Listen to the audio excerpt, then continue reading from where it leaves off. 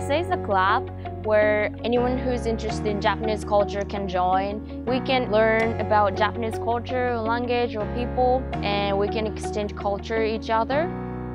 And we have fun together, basically.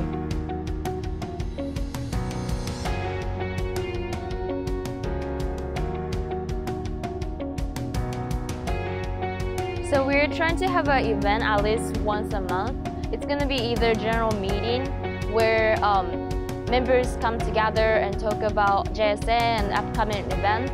And we also have like small activities called LET, Language Exchange Program. So it's going to be like 1 or 2 hours that a lot of members come together and exchange language, either English or Japanese, so we can help each other to learn or study language together.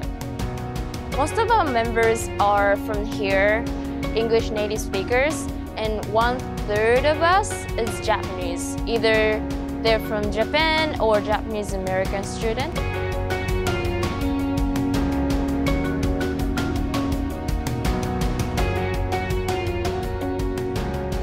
We're trying to promote Japanese culture. That's our main goal. A couple years ago, we had a matsuri, which is festival where we had a stage for taiko club, which is like drumming club, and we also had a dance performance.